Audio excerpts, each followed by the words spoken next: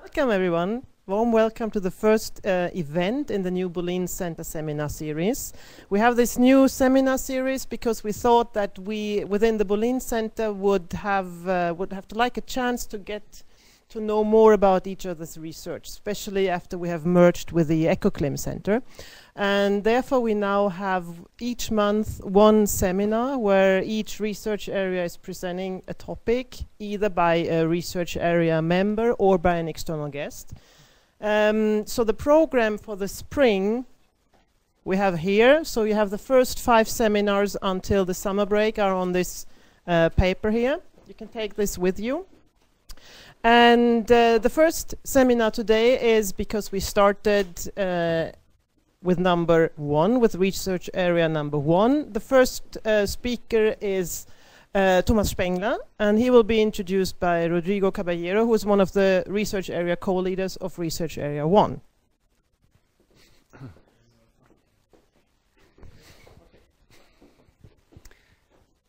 Okay, thanks Nina. So it's a pleasure to welcome Thomas Spengler today. He's one of the people leading research, if you like, at the interface between weather and climate. So he looks at timescales that span all the way from synoptics, day-to-day timescales, all the way up to climate timescales. And it's an interesting thing to think about how climate is really the aggregate of weather variations and variability, and how do you think of this kind of thing. And I think he'll give an example of this kind of thinking in this talk, I think, if I'm not mistaken. But anyway, it's a very nice, he's a very nice representative of the general kind of work that we do in Research Area 1 within the Bolin Centre. So, so Thomas did his PhD in ETH in Zurich with Hugh Davis, that's right. After that, he went and did a postdoc at the Geophysical Fluid Dynamics Laboratory in Princeton. And soon after that, he got his faculty position in Bergen University, where he still is, and he is now a professor. So without further ado, Thomas. Thanks. You can keep it for the background vocals. All right. So welcome, everyone. Good afternoon. It's great to be here. I always wanted to come to Stockholm, and I had to turn down 2 invitations the last 2 years, so I'm very happy it worked out finally to be here. Before I start, I want to also mention there's a collaboration between our PhD students and the PhD students at the Bolin Centre with the PhD conference. Some of you might be aware of that or have attended already. This used to be funded by a school, a national school in Norway from the Norwegian side called Resclim, which will end this year. But the good news is there's a new research school called CHESS, of which I'm actually the director of. So if there's PhD students participating in this PhD conference, which I hope there are, then I might see them again or have to do with them. So it's just to let you know. All right. So then in medias res. So I'm going to talk about the storm track in the Atlantic and how the baroclinicity within that storm track is maintained. So I will briefly explain what I mean by storm track, and I will also explain what I mean by baroclinicity. But I was told the background might be varying, so just make sure we all talk about the same stuff. And I should, of course, acknowledge that this work was not only done by me. Of course, there was a lot of collaborators, in particular Lukas Papritz. He contributed significantly to the first part, and then I will present something from our recent master thesis. He did some additional analysis, and then there's at the end I'm going to present some interesting aspects where we use this diagnostic that is developed here to address 2 different winters in the Atlantic and kind of try to test an hypothesis that was put forward recently. So, all in all, or the background, the backbone of everything I'm going to talk about is in this paper, which was a featured article in QJ, and this is in a nutshell kind of the way I will talk about the baroclinicity and the storm track in the Atlantic. You can apply this anywhere else, of course, as well. But so the way to think about it, so in colors down here, the surface, you could think of it as the ocean, so it's warm here, it's cold there, so you have a temperature gradient. And in the atmosphere, so theta is a potential temperature, so these will be surfaces, these white sheets, surfaces of constant potential temperature. And they slope because we have a baroclinic atmosphere, so we have a temperature gradient, and so these isentropic surfaces, they slope. And they slope in such a way from the pole they come down towards the equator, right? So that's illustrated here. And of course it becomes a plus delta theta, so it becomes warmer as you go to the pole. And then the question I will be addressing is, so you have this baroclinicity, so you have this tilt in these isentropic surfaces, and the question is what maintains this slope? There will be stuff happening on the slope which will flatten it, and then of course we'll have to ramp it up climatologically again, and that's illustrated here. So we'll have processes that will introduce, that will tend to reduce the slope, and that's mainly done adiabatically actually, and that's people who are familiar with the cyclone growth, like storm growth, how cyclones grow, they convert potential, available potential energy into kinetic energy, and that's exactly this. So you basically reduce the center of mass and thereby the potential energy, and that is can be converted into kinetic energy. And of course, if there's processes like growing storms, that's like the synoptic timescales that Rodrigo mentioned, then of course you need some other processes that put it back in place, so the next storm can grow, or that you have a mean baroclinicity associated with the storm track. And then the question is, what is that? So one way to view that is it's the surface sensible heating. Okay, so the ocean is warm on one side, cold on the other side, so that will in mean of course try to lock in the at least the low level temperature gradients, so the low level baroclinicity. The question then of course remains what maintains the upper level baroclinicity, and as I will show, it's latent heat release. So the latent heat release through the cloud and rain formation is mainly acting to maintain the upper level baroclinicity. But then of course there's an interesting question. What is the latent heating associated with? It's of course the storms. So then you have a kind of paradox. So the storms that actually grow through reducing the baroclinicity actually will put the baroclinicity back in place with their latent heating. So that's something I will address. And it's actually something that was proposed quite a while ago in this paper here by Hoskins and Valdez, who said there's a self-maintenance mechanism. So in other words, the baroclinicity or the storm track maintains itself by the latent heating that the eddies put back in there. So this is when some people talk about storm tracks, so you use a statistical definition where you say, the variance of, for example, geopotential at a certain altitude. That's explained here. So where the variance is very large, so it means you have a lot of storm activity on specific time scales, and then what you find is that there's certain bands. So this northern hemisphere might be difficult to see, but so this is Africa down here, then there's North America, Europe, Bergen here, Stockholm there, and then you see there's centers. So one is like in the Western Atlantic, and the other one is in the Western Pacific. There's centers of enhanced action of these variances. So that's why we call them storm tracks. So there's kind of these locations that seem to have more of these variances, more of these storms. These variances you can really directly associate them with cyclones, more or less, with storms.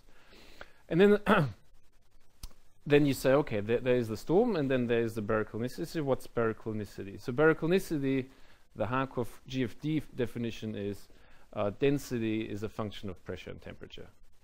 Okay, so this might not mean much to everyone, but basically what you can translate it to, it means that you can have temperature variations on a pressure surface. And once you can have temperature variations on a pressure surface, it means you can have vertical wind shear in a geostrophic sense, which means you can have these jet streams, the upper tropospheric jet streams. And so the baroclinicity is really essential in forming the structure, in particular in the mid-latitudes as we see it. Okay, so there would be no jet streams or no vertical wind shear if there would be no baroclinicity in the mid-latitudes. So this is of course this is a time mean from a textbook. So then in the northern hemisphere winter we have our jet stream, and then here this is now not isentropes, this is actually isotherms, but the point is that there's a big temperature gradient associated with where you have the jet stream. And I will talk about this temperature gradient and what maintains this temperature gradient. Okay.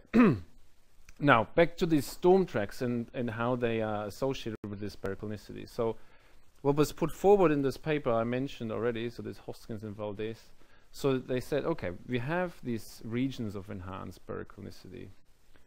Can we somehow separate what contributes to these regions of baroclinicity being there in the first place? So what they tried to do is they said, okay, let's make it very simple. Let's use a linear model and figure out what projects most linearly on the existence of these baroclinic zones. And basically what they found is that the diabatic heating associated with timescales of storms, so like the high frequency, is actually mainly contributing to maintaining these baroclinic areas where they are. And interestingly enough, I mean, a lot of people told me also when our research came out that no one really showed this. Everyone just took it for granted afterwards. There was no direct proof that this is, which to me seems strange, but you know, this is what they put forward. So they said, okay, mainly diabatic heating on any time scale is maintained the storm rate. As I said, there's a bit of a paradox because you said the storms reduce the baroclinicity, otherwise they wouldn't be able to grow. At the same time, they put it back, which means the next storm can grow. And I will show how this works, how this can be seen in our framework. Another interesting aspect is, so the diabatic heating is of course associated with the cyclones. When you then talk about positioning of a storm track, so then there's also different ideas. So for example, this paper I showed, first Hoskins and Valdez, they mainly associated the mid-tropospheric latent heat release from the storms with the positioning of the storm track. Now, in more recent times, in particular papers down here, they argued more and more strongly for, well, can you really argue that something that's hanging loosely in the mid-troposphere is locating something? There must be something that's more bound to the surface, like orography, or in particular what they argue SST, so sea surface temperature gradients. So what they were actually saying is, well, they were more or less advocating that the surface sensible heating is essential in locating where the storm track is. So they were kind of, some of the papers down here argued against it. Now I think it's all coming together because people now realize, okay, the surface sensible heating, as I will show later on as well, is mainly locking in the low level baroclinicity, but then the upper level baroclinicity is still hanging in loose, though, and it's basically put in place by the latent heating from the warm conveyor belts. Interestingly though, these guys are co-located, and we still don't have a theory why that should be the case. I'll come back to that. All right, so this is also something I will address later. So the mid-tropospheric versus surface heating in the maintenance of the baroclinicity. Now baroclinicity, the mathematical definition, I will show some equations, but you don't need to look at the equations too much. I will try to put it in words so that we can talk about it in more loose terms. But the way that the paper I showed before, Hoskins and Valdez defined it, is basically the wind shear, so how the wind changes with altitude, divided by the stability in the atmosphere. Okay, so the more wind shear you have, the more baroclinicity you have. But if in addition there would be a lot of stability, so the stratification in the atmosphere, then you would reduce the baroclinicity again. Okay, and the parameter I will be using is a bit more geometric. It looks like this, so it actually looks almost the same. So I have a horizontal gradient of theta, which is here, and the theta dz is actually like n, right? So it's almost the same. There's some slight differences in constants used, but the nice thing about this is a very geometric formulation, and it basically tells you the ratio of the horizontal versus the vertical gradient, which is nothing else than the slope of the surface. Right, so this S is really nothing else than how much is my theta surface tilting. Okay, and so I will use this S now to come up with a formulation. I will motivate one more thing why it's actually good to use the slope compared to, for example, a lot of people, they don't use baroclinicity, which is baroclinicity is fine. A lot of people just use this guy here. They just say horizontal temperature gradient and off we go, and this should be enough to explain where the baroclinicity is. But there's a big caveat, and this comes here. So for example, now here we have sloping isentropes, and it's easy to convince yourself. So the baroclinicity will be the slope, so the baroclinicity from here to here changes, and then you become more baroclinic. If you look at the temperature gradient, then here you have a very weak temperature gradient, and all of a sudden the temperature gradient will become very, very sharp. Okay, but the baroclinicity might not increase so much. So there is, because you change the stability. Yes, please. In the gradient, the thermal wind is the gradient of humidity and pressure. The thermal wind I had it here. What is your question? The thermal wind is? In your equation, you have these two Okay. Yes, sorry. in both cases you use theta, but in the upper equation you don't use Here. here. How you gonna So this guy here, because of thermal wind, translates into this. So Z means at constant Z. So it's a horizontal gradient on a constant Z surface. Is that the confusion maybe? I'm not quite sure. So you know, so the thermal wind relation basically says the vertical change in a geostrophical wind with height is related to the horizontal gradient of temperature. Or the yeah. And this is basically what it was used to come from du dz to, this is like gradient of theta. The z is just because it's on a constant z surface. Does that clarify? No, my question is more if it's a theta here, where I would have expected a t, like. Okay, that's a homework for you then. If you do it in z coordinates, you get a very nasty expression for the thermal wind. Yeah. So if you use theta, it's actually as clean as this. If you do it with temperature and z coordinates, you pick up some funny terms. It's actually a nice exercise because you pick up a stability term, and then you have to think about what that actually means. But yeah, I agree with a lot of people are not aware of this maybe even, but this is the clean version. Yeah. Okay. I thought the meaning because theta means the conserved quantity, whereas T is not conserved. Yeah, but this has nothing to do with conservation, right? So this is just use hydrostasy and geostrophy. So there's no time evolution in it. All right. What about you might think that you scale the slope x with n over f? That's not. I'm thinking of the lower and This one here. Yeah, the problem with n, of course, is n incorporates this guy, so it's not really a pure scaling, right? So because you're weighting again, you're weighting with the vertical stratification. Yeah, so it's not as clean as just. If it would just be these three guys, I would say that's a weighting. But if you weight it with something that's actually in the equation, then it becomes a bit less clean. Yeah. All right. Okay. So to come back to this, so because if you change the slope, you change at the same rate the stability, right? So if you just look at horizontal temperature gradients, that's not enough. You need to look at the full baroclinicity or at the slope. For those who diagnose, and that has been done in publications, diagnose baroclinicity just with the horizontal temperature gradient, you run into issues. Okay, it's not quite true to the baroclinicity.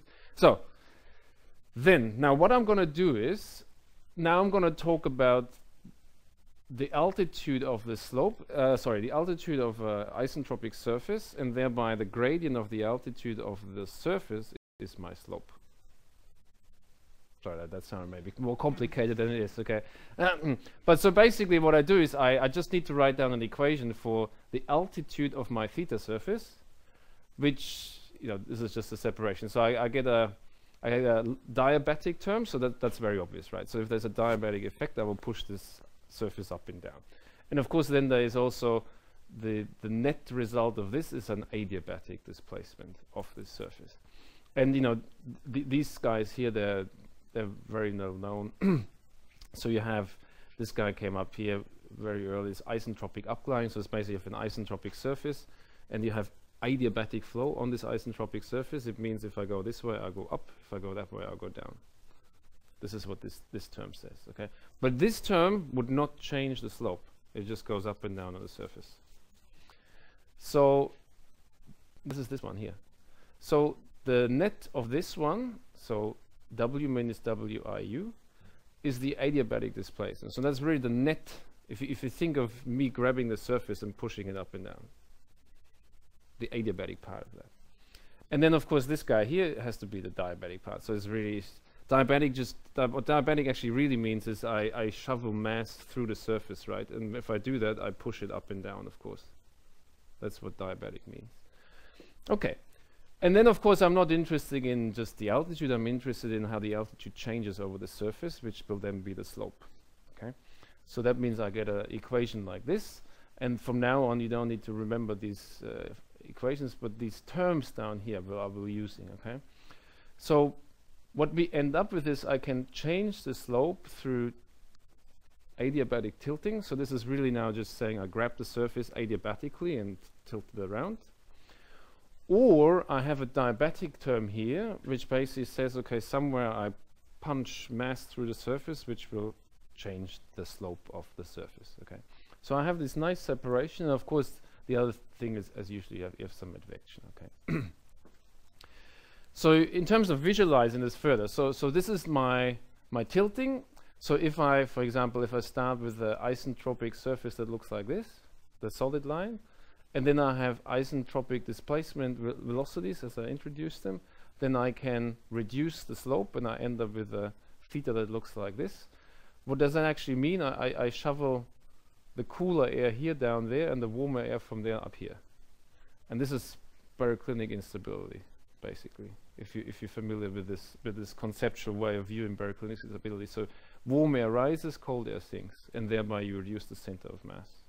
So the tilting term is largely associated with an energy conversion, okay?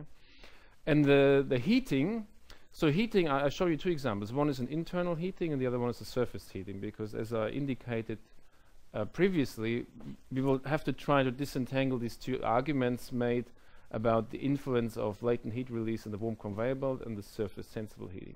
So how would that affect the isentrope? So of course, if I heat here where the red circles are, I will depress this isentropic surface where I heat, right? It just goes down.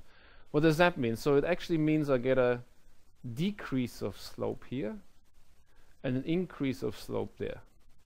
The net effect is 0. So then you could say, well, that's not good news, right?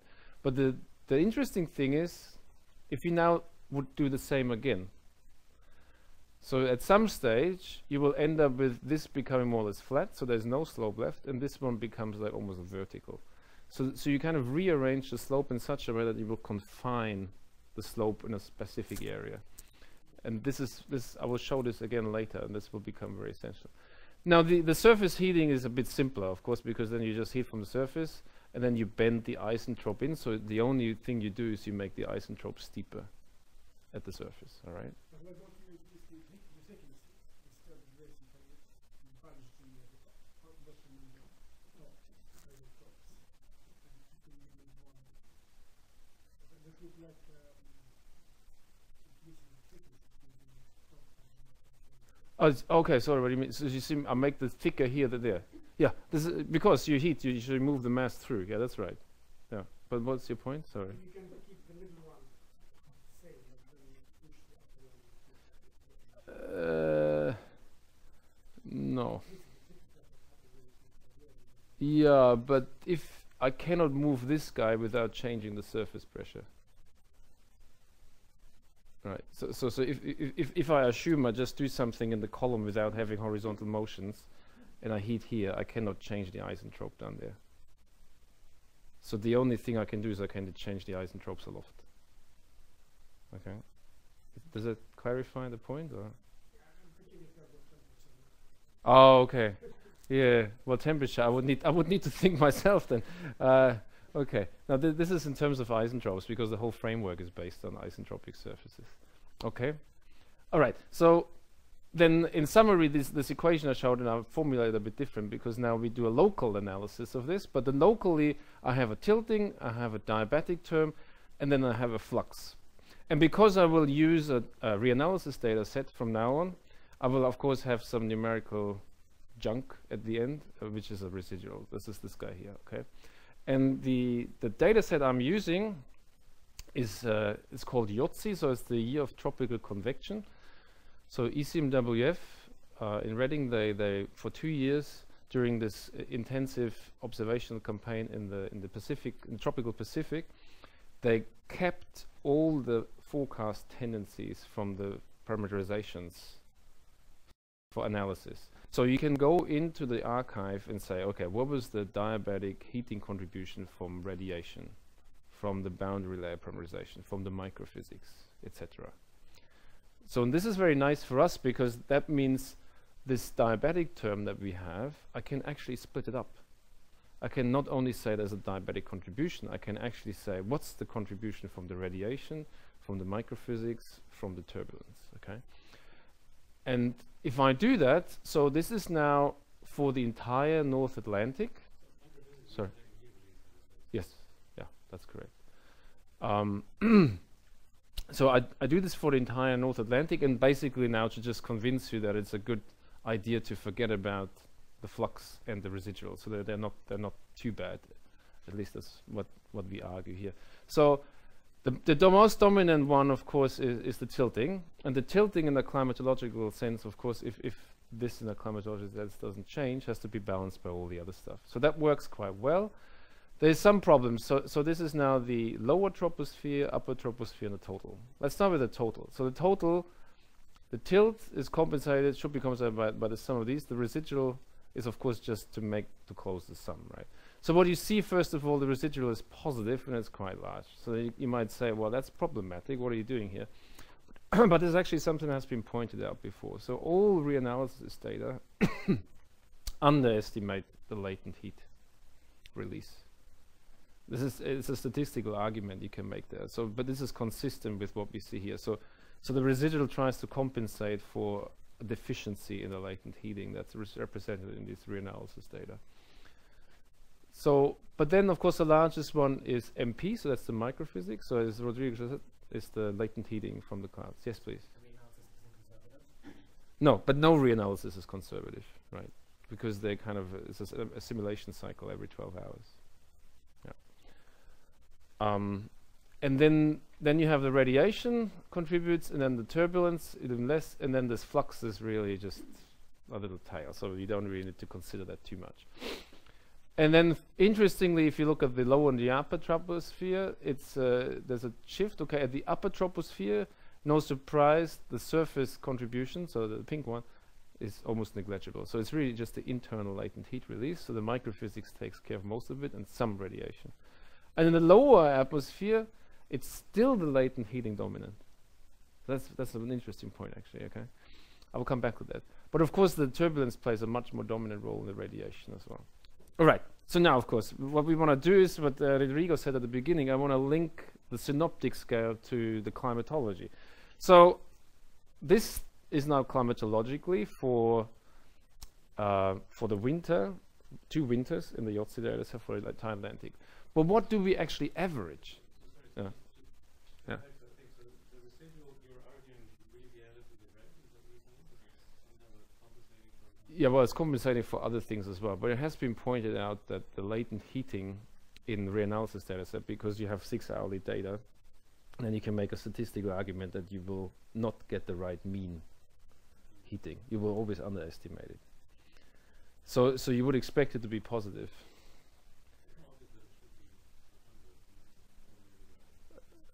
Well, yeah, I can explain it later on. If you can ask the question at the end. So this is now what we average over, right? So there's a lot of storms moving through the North Atlantic, and as the title says, we talk about the storms, right? So this is one particular storm in that data set. It was an extreme storm for Europe, for Central Europe, not so much for Scandinavia, though. So it was called Klaus. It was on the 23rd of January 2009. And now what I'm showing you is what these diagnostics that I will use now look like for an individual storm. And you will see there's some problems with the diagnostic.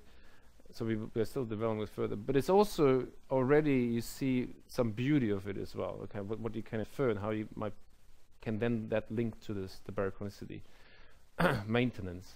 So this thing here, I got so used to it now, but I think the first time I looked at it, it's very esoteric. So what is this? This is now, for the storm, the topography of an isentropic surface.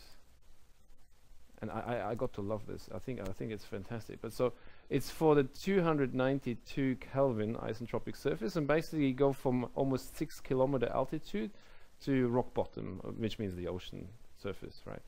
So it's very steep, huh? That's the color, yes, sorry, yes, yeah. So sorry, maybe that's hard to see, but this is almost 6,000 meters at the end here, white, and then it goes to below 1,000 meters on the far left. Yeah, sorry about that. It's a bit small. So here's the center of the storm, of course, and black is the MSLP, that's the sea level pressure. So you see the fronts, of course, very nicely, and you see this very tremendous slope down into this cyclone. And then, of course, already it kind of makes sense that if the cyclone spins cyclonically, which it should in the northern hemisphere, it means if I have motion northward here and it's adiabatic at the bottom at least, it will ramp up that surface and of course cool adiabatically and then release latent heat. So this is kind of neat. Then the isentropic upgliding, as I just indicated, so this would be the flow. If I just say the flow goes around here and then would be adiabatically up and down these slopes, this is what you would get. So down in the cold sector, up in the warm sector. Now there's the first caveat. This is just assuming I have an isentropic topography that sits there and the flow goes around in this isentropic topography. Then this will be the vertical motion. But of course the storm is moving. So this is not, this isentropic upglide is relative to the storm, but not the total. Okay, so that's a bit of a caveat of the thing.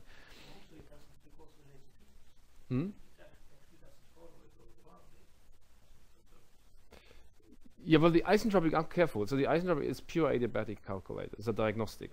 It's not the real vertical. So because it's a diagnostic, instantaneously it would follow it. But the real flow doesn't follow it, of course. Yeah, right. That's correct. Now the isentropic displacement. So this is, as I indicated, this would be now the vertical velocity that grabs my surface and pushes it around. And of course, if you see, so positive here, if you see that, so it means kind of pushes it up. So you would kind of make it steeper on one edge and shallow, steep on one side and more flat on the other side. And the diabatic heating is mainly here. So there's some there's actually an occlusion point here, so there's some here. And the most of it is in this warm conveyor belt, kind of upgliding, latent heat release here. So this is the diabatic vertical motion. And so then of course you will get a response there in the slope. So this is what I have in this slide. So this is now the slope, the low level slope. So it's a very strong tilt in the isentropic surface at this location here, so it's very close to the front and the occlusion point. Now the tilting, this is now the isentropic displacement adiabatically, like how would that change my slope? And then of course, as I indicated, because of the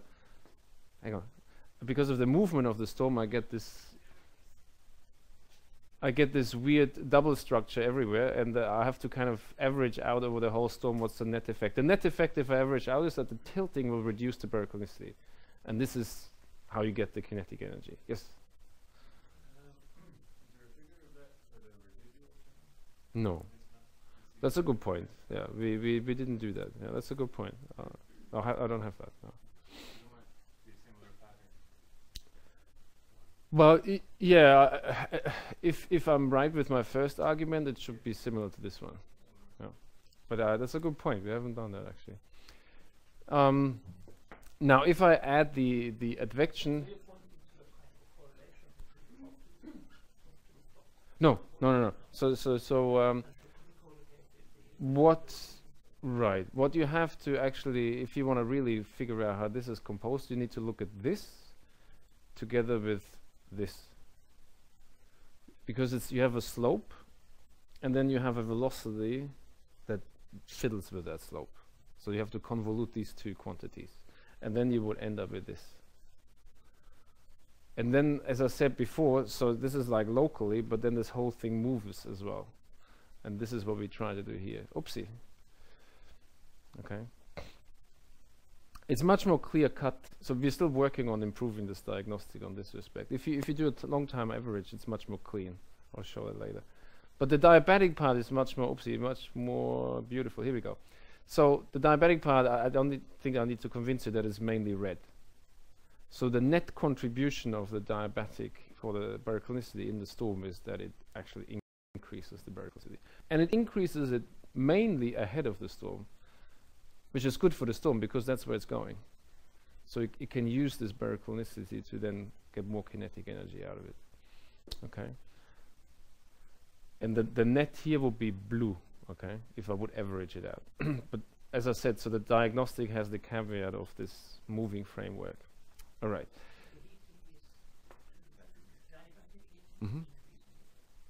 yeah, the net effect of the diabatic heating is increasing the slope, and mainly ahead of the storm. That's right.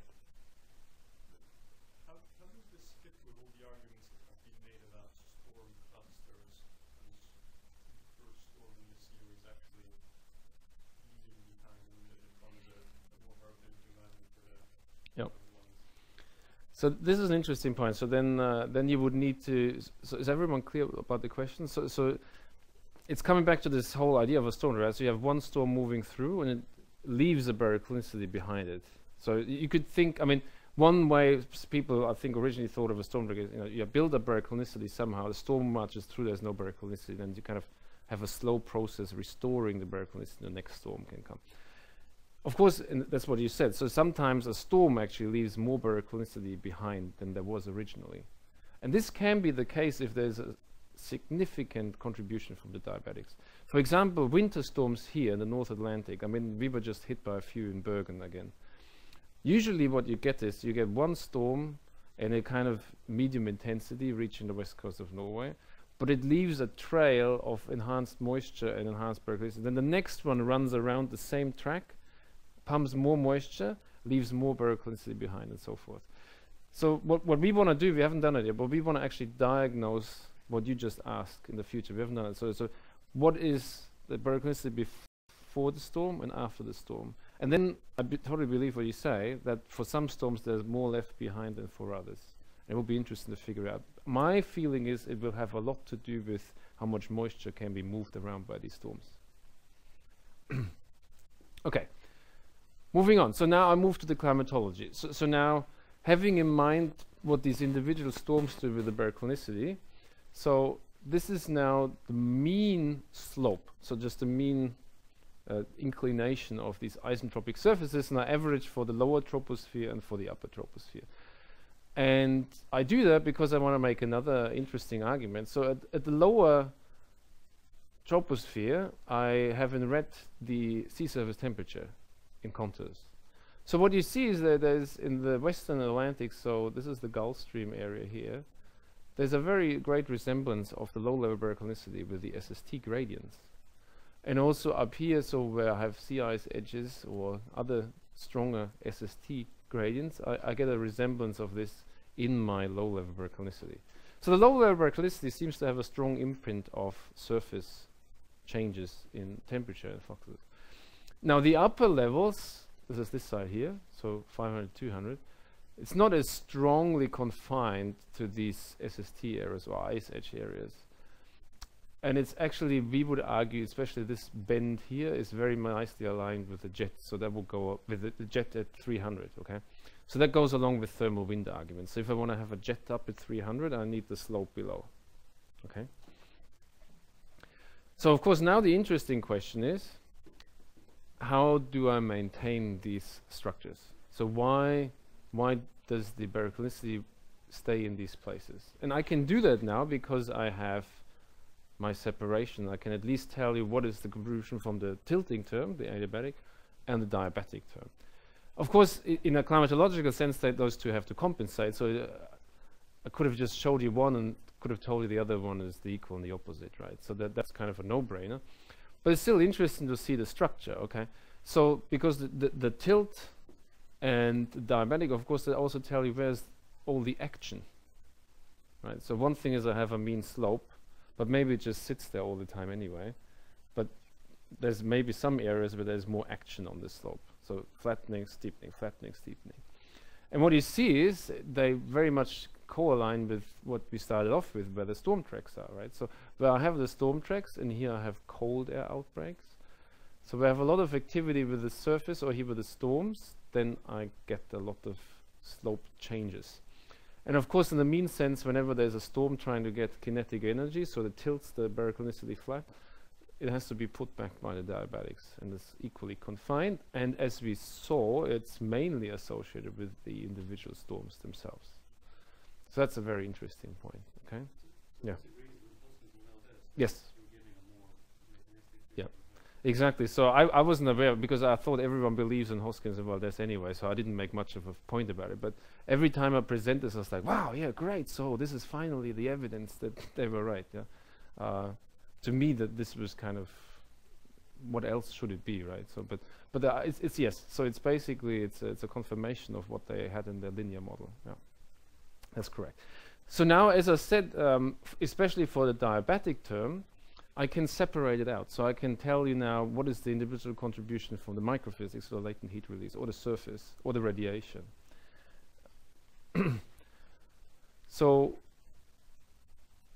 what are we having here? So here I have the microphysics contribution, so in color, sorry. In color is the microphysics contribution to the change in the isentropic surface in the lower troposphere, 900 to 600 hectopascal. And in blue, that's down here, I have the surface latent heat flux, okay? So now I try to put together a picture trying to explain, okay, I have low level latent heating contributing to maintain the slope. And then I try to figure out where could that latent heat come from. So one possibility where it could come from, it seems like there's, as you see, the main color is here, but the larger contours are further south. So it's, if at all, then there's probably moisture taken up a bit further south, taken north, released, and then you kind of help maintain the low level baroclinicity with the microphysics. Up here again, very strong signals from the cold air outbreaks. So this cold air pushing out from the continent or from the sea ice. And also there, the microphysics plays a major role. This can be seen in this quantity here. So so this is the frequency when SST minus T850 exceeds 4 Kelvin. So this is like a cold air outbreak index. It's used very often in that community. So this is like how often do I get relatively cold air pushing over relatively warmer oceans. So there's a lot happening here, which is associated with these storms, kind of the cold sector pulling out the air. We'll show more of that. And up here, of course, because of these cold air outbreaks. Okay, so the low level microphysics is very significantly contributing. So now what about the turbulence and the radiation? Okay, so lo and behold, that's not too surprising either. So that the turbulence is very much aligned with what I showed before with the SST gradients, and then up here also with the cold air outbreaks, of course. And now in blue contours is the surface sensible heat flux, which of course is then much more aligned with where I get the slope change. Okay, so that I don't need to have a slantwise ascent to first release latent heat. I can do it very directly locally. And the radiation, it's very small and it's also very local, and it's actually going along with this. So to be honest with you, first when we looked at the radiation, I was very surprised, because if you think of this, actually the way I originally thought about storm tracks is you have baroclinic instability that reduces the baroclinicity. So a storm reduces the baroclinicity, and then there's a slow process putting it back, like radiation. But the radiation, actually, you can almost forget about it. It's very small. And it's mainly also following the turbulence, which we thought was interesting, but then when you think about it, it goes to sigma to the 4th. So wherever you implant some large temperature variations, which you do in cold air outbreaks or fronts, then the radiation will respond much more dramatically than in other areas. Okay, this is why you get this. All right. Now, anything else to be said here? Maybe not. For the whole Atlantic now, so now what I do is I make a zonal average, and I'll show you a vertical cross-section. So then I get this. So this is the adiabatic displacement. So this makes the vertical velocity that would now push around these isentropes. And over here I have the diabatic heating. So the diabatic heating, if I heat somewhere, the isentropes aloft would be pulled down. If I cool, they go up. And if I have isentropic displacement velocity positive, which is red, I would push the isentropic surface up, blue down. So of course these two have to compensate each other. So there's a cell here and there's another cell at 60. I will talk a little bit more about that in a second.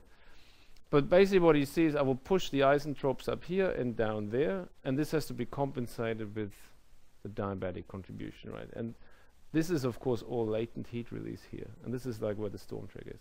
So this area here is all microphysics, is all latent heat, and down here I get a mixture of the turbulence and the latent heating. So of course there's a climatological compensation. Now, when we first looked at this, we were a bit puzzled by the 60 degrees, especially you guys as well. We live at 60 degrees, right? So you kind of, you wonder, what is this? Where does this come from? And then what we figured out is it has to do with I mean, there's not much storm activity there, right? But well, you can still have a lot of latent heat contributing to the change of the baroclinicity. So we even integrated vertically now and looked at the total energy conversion. Okay, so now what we look at, so diab is the diabatic tendency of the slope.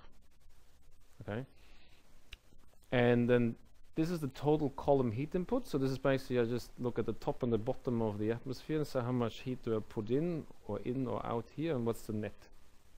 Okay, including latent heat. And then precipitation, okay, that's just in red. Okay, so what you see is at the storm track region around 40 degrees, I get the largest punch in terms of heat. Okay, so I put a lot of heat into the system there, and I also take it out by the diabatics. And then I have this trail in precipitation.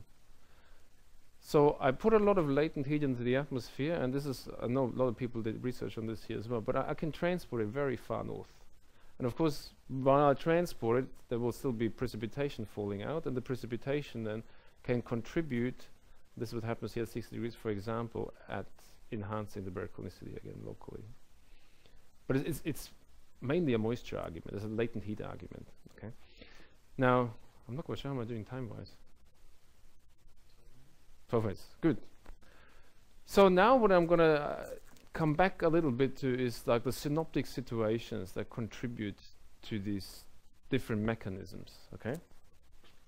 So the question we're trying to address now is looking at this area here. Why this area? Because that's where the isotherms in the ocean are very zonal. So we can just put a box around it, make a zonal average and have some nice statistics.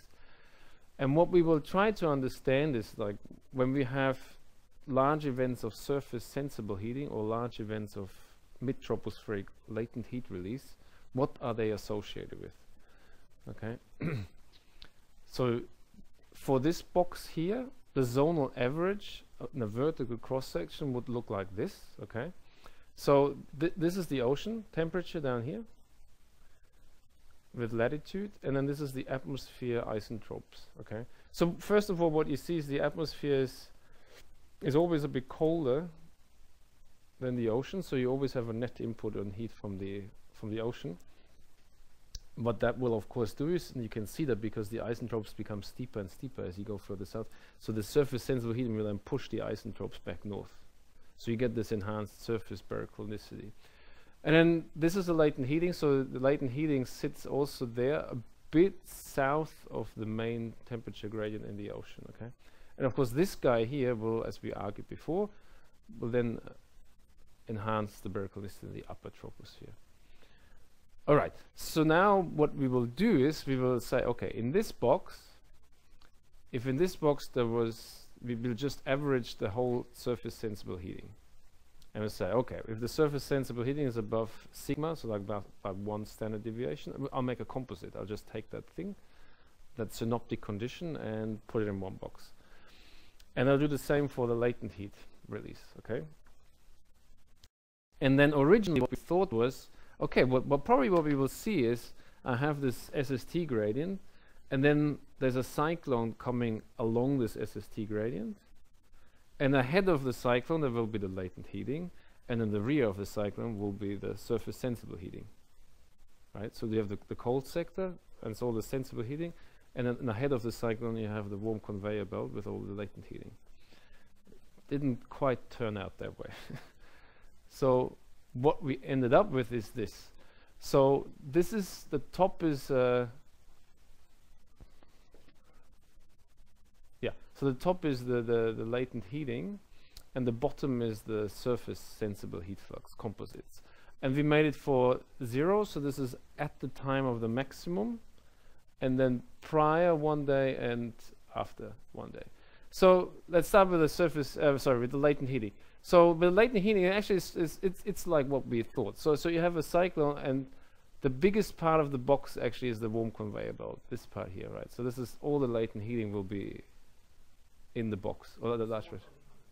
Oh, excuse me. So the colors are the surface pressure.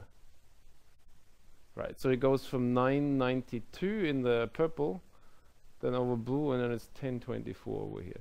So it's basically we have a low pressure system that's kind of middle to left side of the box, which means that most of the box is occupied by the warm conveyor belt where you have all the latent heat release. And I should also say that the white dots, they are from cyclone track climatology from ETH Zurich. So you also see for the composites we have, a lot of the cyclones were sitting in that box. And if you go one day prior, it's a bit hard to say what's really going on, but certainly one day later this cyclone kind of moved through the box. Okay. So for the latent heat release, it seems to mainly be associated with the warm conveyor belt. This is what we hypothesized. However, for the surface sensible heat flux, that's the bottom here. So of course the biggest bang for the buck is if you can shovel a lot of cold dry air from the north over the warmer ocean. And the best way to do that is you withdraw it from continental northern Canada and push it over the Atlantic. And this is pretty much what you see here, right? So you have a low pressure there, high pressure there, and then you just have the strongest flow of this very cold air mass over the Atlantic in time zero. That's kind of a no-brainer. And then the evolution in time would be that this kind of ridge or anticyclone kind of expands, pushes in, and then you get this here, and then it just pushes through, okay? The interesting thing is, it's of course not what I kind of outlined in the beginning, what we might be thinking. So if it's one cyclone moving through. So it's two different things, right? So it says one is like the warm conveyor belt, latent heating is really the cyclone moving through, whereas the sensible heating seems like some larger cold air outbreak, where the cyclones are actually much further north or further away from the box, okay? But these are the extremes. Okay. Excuse me, I'm not good at this notation. Oh, okay. Doesn't, if you take the sensible heating, doesn't the structures comes out as too big to really, the lower panel? Yeah. The surface. Surface, yeah. Surface sensible heating, yeah. The scale of those low pressure structures, isn't that bigger than typical cyclone? Yeah. So exactly. So you can see what happened here, right? So all these white dots are the individual cyclones in each composite. So what happens is if I composite them, I get a blurry structure. And this is also, it's actually a very good point you're making, because what you see is that the position at time zero for the surface sensible heating of the low pressure is much less constrained than for the latent heating. So for the latent heating, it really needs to be the cyclone moving in and the warm conveyor belt right in the box. Whereas for the cold air outbreak, you just need a larger scale, low pressure here, larger high pressure there, and then you withdraw the cold air. So that's a good point you made there. But this is why it looks more blurry. Does that make sense? Yeah. Is the central bottom panel saying that actually there's maybe 5 or 6 cases where they actually have a cyclone on the ridge? Here, yes, down there. Not really in the ridge, right? So there's no population here, which wouldn't be possible because then you wouldn't have the anticyclonic flow down here. But you can have little cyclones down there. I mean, mind you though, I mean, they might be very small, right? Okay. And then I show you a vertical cross section now. So what we did now is we made a vertical cross section through this box, zonally averaged, and I show you lead lag of latent heating and slope, and this is surface sensible heating. So there's a correlation, a lead lag correlation as a vertical cross section. And what you see is that this will be the time of maximum surface sensible heating, and the change in the slope kind of has a lag, which makes sense. So I heat, and then the slope comes back at the lower levels. So there's a lag. Interestingly, there's an upper level response before, and this could be because there's a front moving into the box associated with the cold air outbreak. But the manipulation at the low levels lags. And then this will be the latent heating and the slope. So at zero is the maximum latent heating. And then what you see is maximum latent here, and then at the middle tropospheric levels, I get the replenishment of the Baroclinicity in response to that.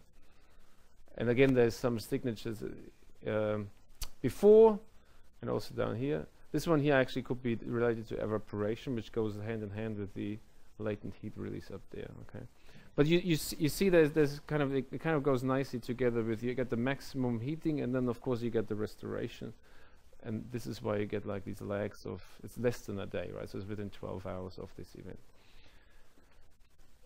Okay, so then the last argument I want to make, and this I mentioned at the very beginning, is the positioning of the storm track. So, why is it at this SST gradient? And there was actually an interesting hypothesis put forward by Xian Chang in 2014.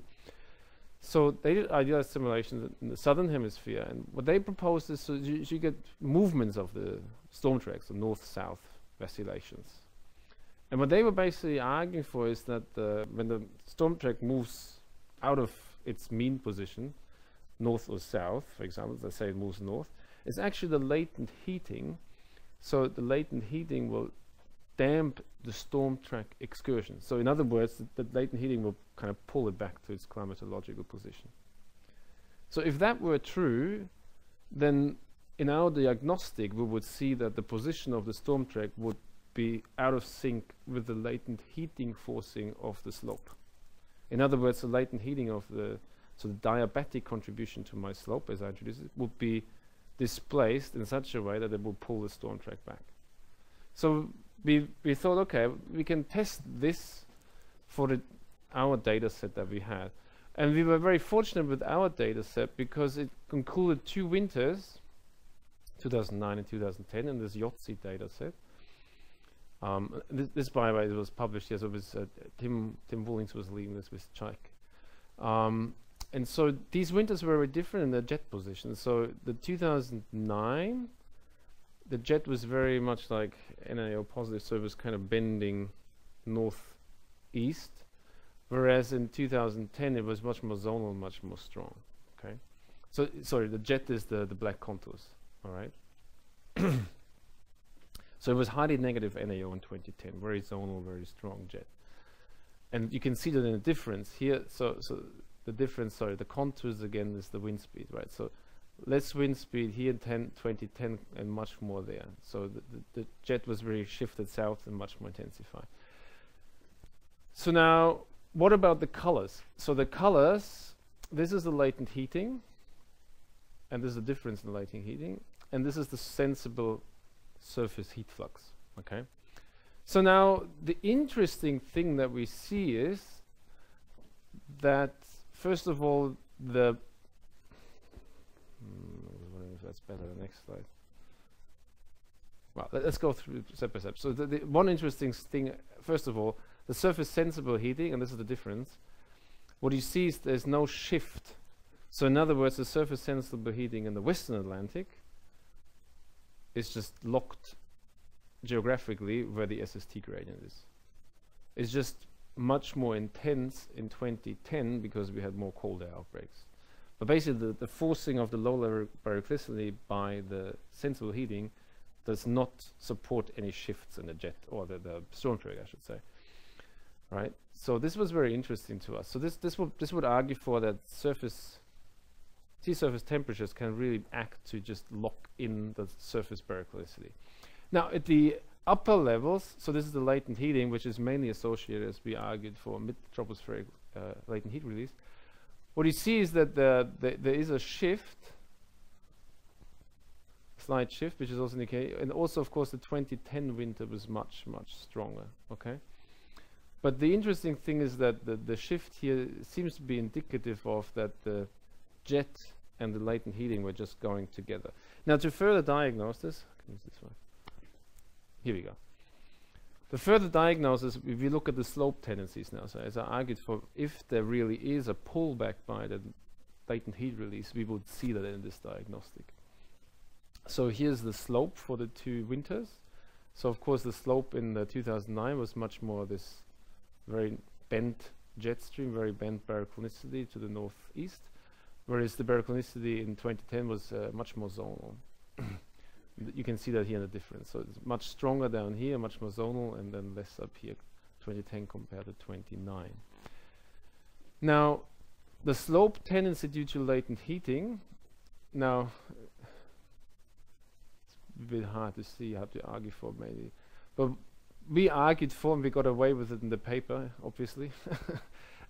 We argued for that in the latent heating and the slope mainly goes together, right? So in other words, the slope tendency due to the latent heating is just in phase geographically with where I have the slope. And the same is true, of course, for this case here. So we do not see much support of the idea that when the jet stream is very much out of geographic position, that the latent heating would be somewhere else to pull it back. Okay.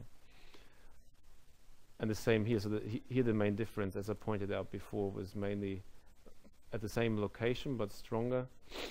So this would support that the position doesn't change. I just make the baroclinicity stronger. And of course, if I bend the jet stream up here, I get more cold air outbreaks, so I get more forcing here, which makes up for the difference there. So in summary, what what we argue is that the slope mainly shifts in the central or east Atlantic, not so much in the west Atlantic, because it's very much locked in there with the surface sensible heating. And in the central and eastern Pacific, we argue that the latent heat slope tendency is intensified in 2010 compared to 29, and it's co-located in both years with the jet. So what we said is that the forcing, latent forcing of the baroclinicity would not support a shift of the jet. That's kind of what we say. And this is kind of goes together with this argument here. So it seems like that in the Western Pacific, the surface sensible heating is always at the same position. It's just more intense in years where you have more cold air outbreaks. And that brings me to the end of my presentation. So in summary, I showed you a new diagnostic for baroclinicity where I argued that I can separate the tendency for the slope into mainly a tilting, like an adiabatic term, and the diabatic term. And of course, climatologically, they have to compensate each other. And the interesting thing is that these two guys here, we're kind of familiar with them from a synoptic scale analysis. We know what they do on storms, and actually the aggregation of all the climatologists is just averaged. You can see there's averages of all these storms that ride along the storm track. Now, the other thing I showed is the latent heating is mainly associated with cyclones, so mainly with the warm conveyor belts and latent heat released in there, whereas the surface sensible heating is very much associated with cold air outbreaks, which can be associated with the cold fronts in the cyclone, but it can also be just pure cold air outbreaks that have no support by a direct cold front or cyclone. Now, along the SST front, what I showed you is that the low-level baroclinicity seems to be very much held in place by the surface sensible heating, but the middle and upper level baroclinicity is held in place by the latent heating, and even the latent heating also plays a role in the lower levels. And what we found for these two winters is it's a very short data set, of course, but based on our analysis, we would say that the difference between these two winters does not support that the latent heating really pulls the position of the storm track. It seems more like the latent heating just goes along with the storm track, which will go along with the argument of self-maintenance, right? If I have a storm track somewhere, it will just self-maintain there. So you needed something else to explain why it might move around. Now, one very interesting aspect, that's an open question to us, and we're working on this now, is, now I indicated this earlier, what fascinates me is so the surface sensible heat flux seems to be very much co-located with the SST front. And the latent heating in the mid-troposphere seems also to be co-located with that. And I think what we really need to figure out is like what is causing this co-location. One argument I believe in, and this is what we are working on at the moment, is so this is back to this figure I had before, and this is the two papers I used for this talk. So if I have a low-level baroclinicity associated with the SST gradient, and then I have a cyclone coming in, and the cyclone pushes the warm, moist air this direction, and I have low-level baroclinicity, it will be like a ramp. So in other words, the warm, moist air will see that low-level baroclinicity at the sea surface temperature go up, and then thereby co-locating the latent heat release in the mid-troposphere with where I have the surface baroclinicity. So this is what we're trying to find further evidence for, but this is our current hypothesis. And with that, thank you for your attention.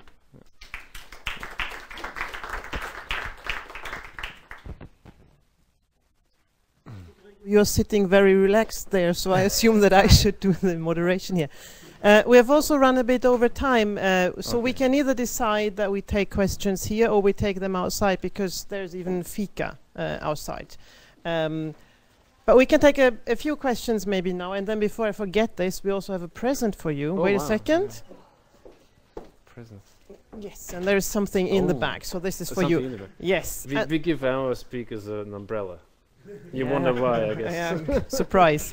Okay, but maybe we can take 1 or 2 questions here, and then we go out and have some fika. Who has? There was some motion. Oh yes, okay. Who wants to start? I'll pass this around.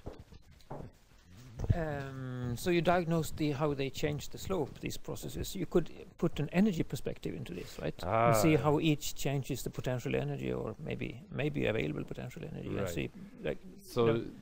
very good point. the So- tilting decreases it, and then latent heat release Right. puts the energy back Right, into the unit. right. Actually, in this paper here, so this energy framework that you mentioned, Chaik uses this a lot. And what actually he pointed out is that there is a very, very large equivalence between our framework and the available potential energy framework. And actually, theoretically, you can show they're almost identical. So it's actually something I always wanted to sit down and do. I have to really do some mathematics. But there is a large equivalence. So I wouldn't be surprised if we can actually, to some extent, argue energetically, at least from a available potential energy point of view. Where it goes, that would be another. I mean, then we would ideally find ways to link the conversion of the Baroclinicity to kinetic energy, and that might be a bit more tricky. I would need to think about that. But there is a large equivalence, yes. Yeah. I think there was a question there. Directly related to it? Otherwise, we take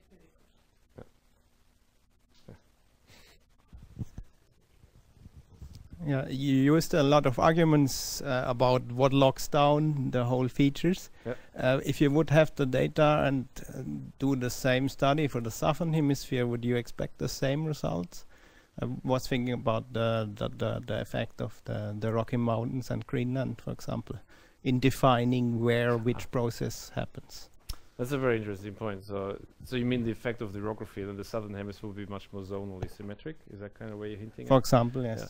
So I mean, of course, in the southern hemisphere, it's a much more zonally symmetric storm track, and I would still expect the climatological compensation, of course, because the storms will tilt back, will reduce the Baroclinicity to get the kinetic energy, and then it has to be put back by the latent heating. And there's also an SST gradient that kind of goes around zonally. Of course, when we then talk about the regionalization of the storm tracks, like in the northern hemisphere with the Pacific and the Atlantic, I'm actually a hardcore proponent that it's largely driven by the orography. Okay. So, but that is then you need a different framework. I wouldn't know how to tickle that out of this slope framework. What the effect of the orography will be on the asymmetry in the structure. So that then you would need to think a bit more differently. But I very much agree with you that the asymmetry that we see, and that's of course also reflected in the diagnostic, that there's a large imprint of the asymmetries in the hemisphere with continents and orography in particular. I very much agree, yes. Okay, thanks. I think you have to use the microphone for the people on the... My question is related to Jonas's point. It's more broad. I mean, what is here? What is the framework of potential vorticity sitting here? I mean, lots of work has been done really potential vorticity, and this has not been pointed out. So what is the caveat? So you mean I have not referred to potential vorticity? Or Yeah, you didn't mention that. Yes. maybe you don't want me to do that. So you want... I'm still not quite sure what the question is. So you want me to relate this to PV thinking? Or Yeah, that's exactly. Yeah. Because I mean, running a school is known for the thinking. Yeah. Yeah. Nice little exercise you mentioned earlier, right? Right. Do it at home. no. Well, PV. Well, you know, if you think of the mid-latitude circulation, there's a very nice, almost closed framework for PV thinking in terms of the storm tracks, why they are where they are. I actually taught that last semester. I learned a lot by that. So and then of course the mean PV will be kept in place for the same reasons, because you have fluxes of PV and you have a diabatic redistribution of PV. So I'm pretty sure if you then go into that framework, then there has to be a similar compensation. In terms of interpretation, to be honest with you, I find potential vorticity much more difficult to interpret than if you give me these slopes. The reason being, it's so convoluted. I mean, so convoluted in the sense that you have the wind and the temperature information in one scalar quantity, and then you move this scalar quantity around, and in addition, heating will influence the scalar quantity as well. And then, at least for me, you're very quickly in a deep ocean where swimming becomes very difficult. I mean, so I don't know. So I know that. So for example, if you look at textbooks like from Jeff Wallace, or I mean, there's other papers as well. So if you go from this the mid-latitude framework, like with the transformed Eulerian mean thing, and then actually you can write down everything in PV fluxes, and it looks beautiful. You know, it looks so clean. But it also looks clean for a reason, because you don't understand anything anymore. So, I mean, I'm exaggerating now, but it's very difficult to dive into it then, right? So what does the PV flux mean, you know? Because it's a convolution of both the vorticity and the heat flux. Whereas here, of course, this has its own caveats. So, of course, right?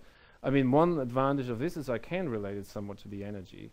But what I like is it's very physical, right? It's an isentropic surface. It's impermeable if there's no no diabatic stuff happening, right? So it's kind of physically, I find it much more tractable. The PV is much more abstract in that sense. So this would be my argument. Connecting those two, I don't know how to do that, to be honest. Because then you would need to extract the temperature structure from the PV, which means I need to tell you the wind first. So that's. Yeah. Did that answer your question or address? Yeah. Yeah, then suggest that we thank you again. Thank and you. now we move to the cookout side. Very nice. Thank you.